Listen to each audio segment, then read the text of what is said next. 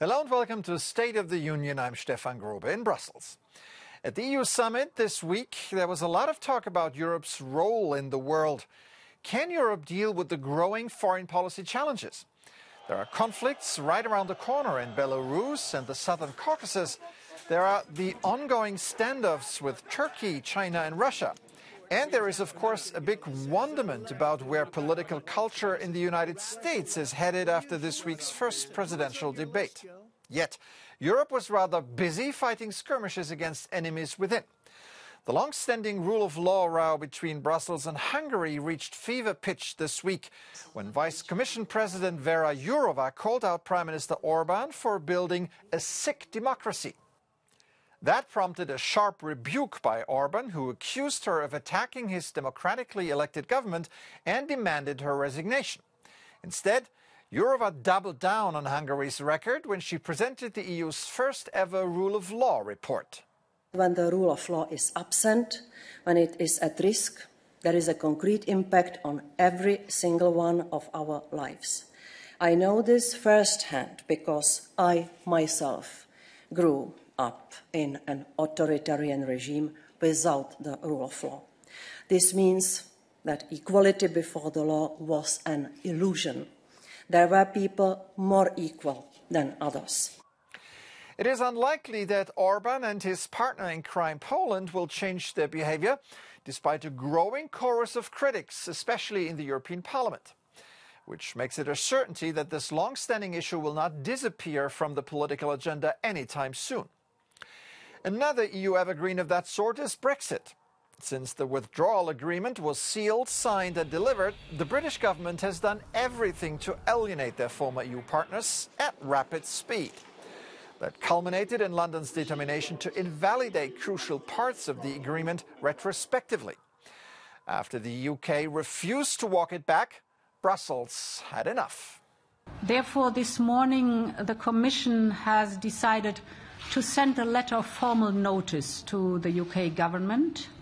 This is the first step in an infringement procedure. It seems that political culture in Britain, and in Hungary for that matter, is incompatible with political culture in the EU. Speaking of culture, the real one. The arts and entertainment sectors were brutally hit by the coronavirus, and there is no end of this disruption in sight. It does not only affect creative professionals, but all of us. People in charge of the sector's well-being are worried, but also optimistic in the long run. Joining me now is Ernesto Otone Ramirez, Assistant Director General for Culture at UNESCO. Welcome to the program. Good to have you on. Thank you. It's a pleasure. So the impact of the coronavirus on the cultural sector is felt around the world. There are events cancelled, theaters and concert halls closed, artists struggling to survive, and much more. What is the most worrisome for you? Well, it's the first time that we have a global crisis in the culture ecosystem. And the most difficult time is for the livelihoods. It's to understand that right now you have 1/3 of all creators, artists in the world that don't have money to live. And that's become very complicated to imagine how we're gonna endure this situation for 4, 6, 8 months more.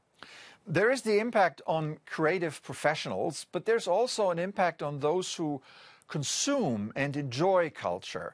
Now, with the access to culture seriously impeded, we've seen cultural events moving online instead. Is that a good thing or a bad thing? Everything is not black and white, to be very frankly. And yes, you have seen that there is a large access of a portion of the world who had for the first time the opportunity to get online some cultural aspects. But the issue is that 50% of the world doesn't have access to internet. So that's an issue. So what we are trying to push in some regions is how we use also television and radios to maintain inform the audiences. I know that a lot of ministries of culture have been reaching out to UNESCO for guidance on dealing with the disruption of the cultural sector. What are you telling them? What we are trying to do is to put forward all the good practices that are putting in place in many countries. And we see that there is a lot to share, to contribute, and to dialogue, because there is great experience, not only at national level, also at local level with the cities. You are a former Minister of Culture yourself, of Chile, with a background in cultural management. Let me ask you this. Could this crisis, even if we don't know when it's over, could this crisis be a source of inspiration for the future? I think so. And that's something important. And I think that we will be in a turning moment of the cultural policies in the world. We have to be more prepared with resilience, but also with a little bit of hope that we can do things better. All right, Ernesto Otono Ramirez, Assistant Director General for Culture at UNESCO. Thank you so much for talking to us. It is my pleasure. Be safe. A major role in culture is played by fashion, at least in France. This week, the body-positive fashion show took place in the shadow of the Eiffel Tower. Organizers described it as a movement of kindness towards oneself and others.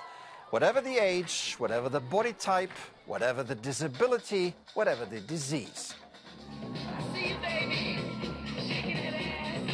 The message is body positivity and more diversity in fashion.